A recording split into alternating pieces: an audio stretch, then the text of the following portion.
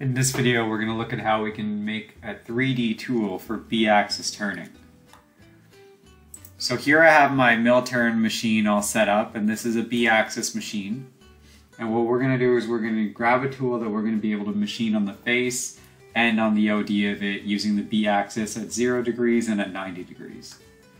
So first I'm going to go into my Lathe Tool Manager, and I'm going to right click and create a 3D tool. So from here I'll just give it a name. So I'll say my B-axis tool. And then the type is just going to be general turning, and we're going to use inch. So next we need to add a component.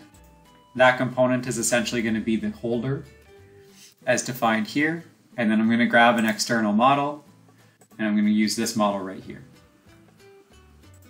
So when we open the model, it's going to come into the Mastercam environment, and we want to select the holder only, not the insert. So here I've selected the holder, and then I can say end selection. So here again, general turning and manufacturer. In this case, this is a Sandvik tool, so I can say Sandvik, and then manufacturer's code, I could put that in here if I need it as well. So here we have a cylindrical shank, and here I can select the diameter and just select this radial face here. Then I'll click next, and then my machine plane side connection. So here I'm going to select a plane, and that's going to be the back end of the capto. Click enter, and now I have my tool set up. I'm going to hit next. I have no mating, so I can click OK. Next I'm going to add an insert. So again, I'm going to grab it from the same model that has the insert already in it.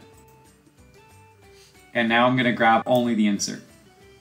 So now the insert comes into our model, and if we rotate it around, we can kind of see how it fits on there. So again, this is general turning. Manufacturer, in this case, again, we could say Sandvik.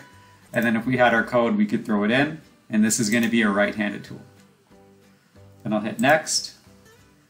Corner radius. I'll select the corner radius here. And then that corner radius is going to be 32 thou. No mating. The insert was already mated with the tool, so I can click next. And then now my cutting plane.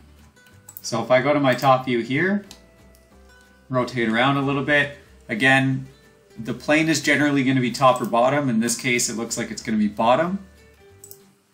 So I click OK, and then I have my insert up direction, which makes sense. And the only thing I need to do is offset this boundary here. So I can click on the offset button and then just select the tip of my insert. Click next. My boundary is well defined, so I can click next. And then again, we're going to set it up in the machine. So I'm going to go back to top view. And then here we want it set up the way that it's going to be coming out of the tool changer on our B-axis machine. So it's going to start in a horizontal position. Our spindle is going to be going counterclockwise, and we're going to reverse it so that it's coming out with the insert facing away from us. Then I'm going to hit next. And then here I'm going to tell it where my tool center point is. So I'm going to use two lines, this line and this line. And that's going to move it down into that correct quadrant. Side clearance angle. So for this guy, we're going to use this line. And then for our height, we're going to use a point and then an end of the arc. So the center point of that arc to this end point.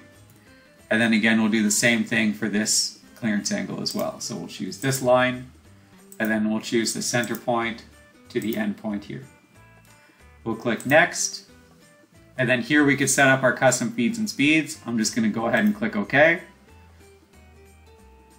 Now I have everything defined the way I need it to, so I can click OK once more, and then I'll click OK.